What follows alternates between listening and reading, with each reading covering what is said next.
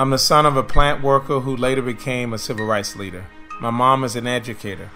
They ran a nonprofit organization for 25 years, and it's there that I learned the importance of service above self. I'm a graduate of Johnson & Wales University, where I studied culinary arts, and I volunteer in our community with the Low Country Food Bank, Metanoia, North Charleston Recreation Department, and that was my story.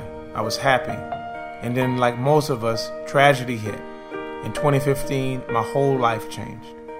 My sister was tragically murdered in the Emmanuel AME Church. My brother, later on that same year in December, was killed.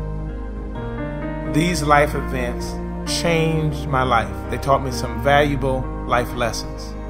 Number one, life is fragile. Number two, whatever your purpose is in life, do it now. That's why I'm running for South Carolina State House, because we need a representative who's going to fight for us.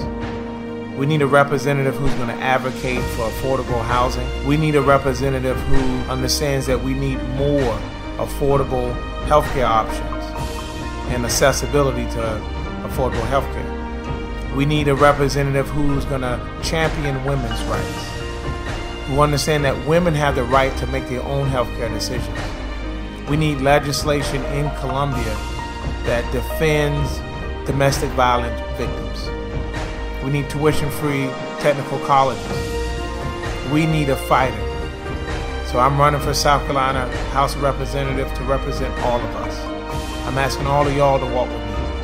Thank you.